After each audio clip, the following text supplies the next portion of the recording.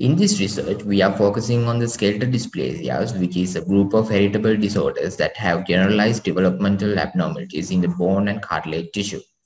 The aim of this study was to examine incident trends of skeletal dysplasias in the Sri Lankan population using data from Electronic Indoor Morbidity and Mortality Reporting System, or EIMMR system, which gathers all morbidity and mortality data from the entire country.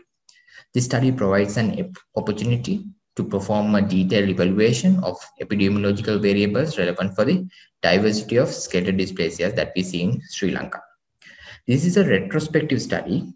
The complete data set for the years from 2017 to 2019 were extracted from the EIMR system, and incidence by calendar year, age, gender, region, and specific skeletal dysplasia types were studied using standard descriptive statistics. As you see in the table 1 in the results section, overall incident rates of skeletal dysplasia shows a stable trend since 2018, which is around 8 per million population.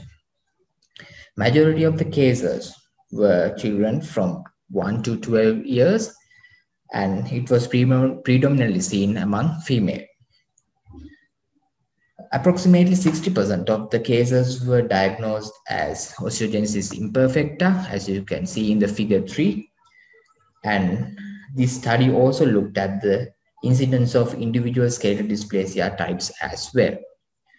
In conclusion, incidence of diagnosed skeletal dysplasias show a stable trend since 2018. However, further research is required to confirm this proposition.